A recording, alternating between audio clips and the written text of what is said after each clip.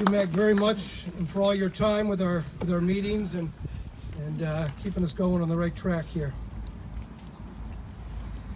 I would like to call upon Andrew Baklik to say a few words on behalf of the mayor.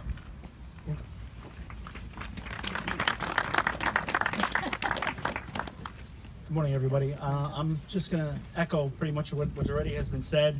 A huge, resounding thank you to the Payden family, specifically to Joan. Much like her father, I grew up on these grounds, and the sports here were a very important part of my upbringing. So this is a project that I've been excited to see from the outside as a citizen, but now being a part of the new administration, it's an honor to be able to stand up here and personally thank her and her family for this generous contribution. Our kids are going to really benefit from this for decades and decades to come.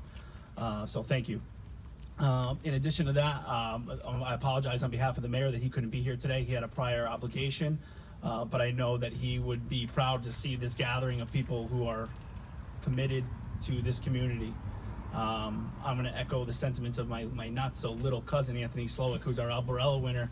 When I say you can take the Derby, you can take the kid out of Derby, but you can't take the Derby out of the kid. And I am one of those kids. I moved away from here and came back, and this is the type of thing that brought me back here.